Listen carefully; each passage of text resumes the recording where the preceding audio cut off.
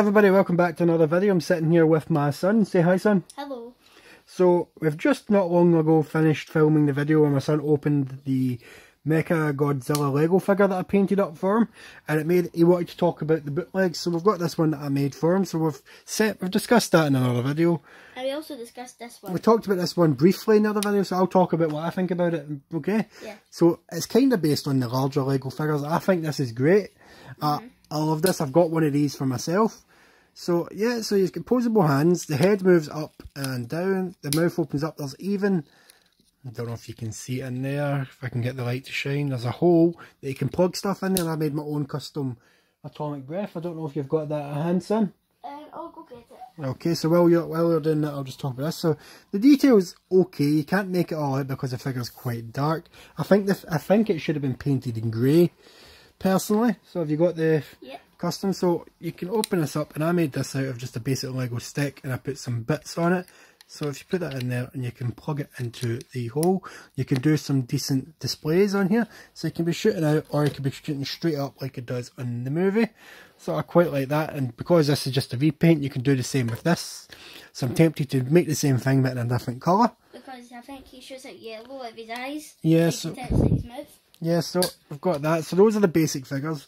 They've also got the exact same figure. This one is that figure just painted, but I've got this figure but in a translucent orange, like the with Super yellow. Godzilla? Yeah, so it's basically the Super Godzilla from the King of the Monsters movie when he's irradiating radiation. It's the exact same figure. It looks great. If you set it on a light, it lights up. It's fantastic. We don't have a light at hand, so I can't show you, but it doesn't matter. But yeah, same basic figure. So my son's got these on display fighting, and I got him this at the same time. So I was getting him these, and I thought there's not enough kaijus out there, but they do have a large Lego figure of a gorilla. So I bought him this, and it's basically, it uses it to King Kong fighting them.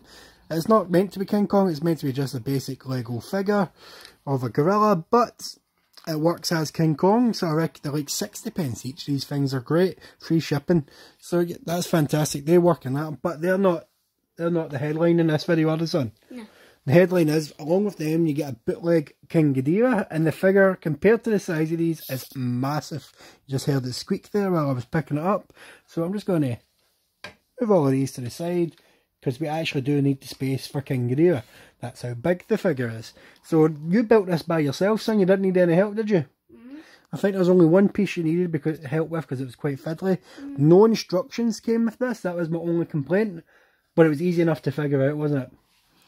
Another complaint that you've got is there's only one tail. As we know, King Ghidorah has two tails. But it's a bootleg, son. We can't ask for everything because there's no official one of these. And because there's no official one of these, I think it's fantastic that we've even got this. So enough talking about it without seeing it. Let's have a look at the King Ghidorah Lego figure. So this costs about £6. It's fantastic. But look at the size difference. So you've got your Godzilla there. You've got your King Ghidorah. The size difference is roughly like it is in the movie, maybe a little out of touch, but it looks fantastic. So each piece is very movable. You can pose the heads, you can move the mouths, the wings move, they're very poseable. The legs are a bit squeaky. I'm going to have to fix that with some WD-40, I think. But my son's usually got these displayed on his shelf with his Godzilla shooting up some atomic breath, don't you, son? So I've got, it's usually something along those lines. Maybe he's missing and it's going past his head. But it does look quite good sitting on the shelf all summed out. You don't get, there's no slots inside the mouths to maybe attach any lightning, but the heads themselves are really massive. Because look at the size. Just pop out that atomic, but just look at the size difference in the head. So if I close that mouth, that entire head fits inside that mouth. That's how small it is compared to that head. But the detail is great for a bootleg figure. It's fantastic. The wings are well put together. I thought they'd be quite flimsy and fall apart, but no, they're solid.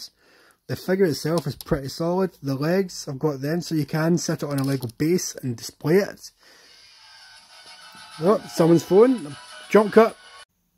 Apologise about that. It was my mum trying to get hold of my phone and my son's phone. So where were we? We're talking about the detail in this figure, weren't we, son? Or I've honestly lost my train of thought. That has honestly thrown me. I need to go track down my sister after filming this. So yeah, so I love this figure. I'm going to have to get one for myself, son. I really do. I'm tempted to get 2 for myself and see if I can make a custom Mecha Godzilla. But I'm not sure yet. It just depends when I've next get spare money to do this, because I love this figure. I think we were talking about the fact there's only one tail, weren't we? Yeah. The tail itself is probably my least favourite parts. It's kind of flimsy. This part itself, this bit's like rubber, and this is like solid plastic. And that was hard to get on. It's a nightmare to get on, so if that pops off, you're going to have a bit of a nightmare getting it back on. So I think I said to you I was going to glue that on for you, didn't I, son? Because glue and Lego should never go together, but that's a goddamn nightmare. And it's bootleg Lego, so I don't think it counts. But the detail, like you've got the horns or spikes on Ghidorah's head. You've got a little bit here. Maybe you can have a little Lego figure riding Ghidorah. It's awesome. So yeah, you could easily make some great displays with this. My son wanted me to give my opinions on this. So that's my son's little bootleg kaiju set. It's awesome. You get these on AliExpress for really cheap. I highly recommend it. Anything you want to talk about what you think of these, son, before I go? Because you wanted me to talk about them, but what do you think of them? Well, I really liked them. I like the one you made. I like the King Kong with Gorilla. And I like the 2 Godzillas, but I really like the King Ghidorah too. Mecha Godzilla and the King Ghidorah are my favourites. Ah, so you like the one that I made better than those ones? And I like King Ghidorah too. Nice.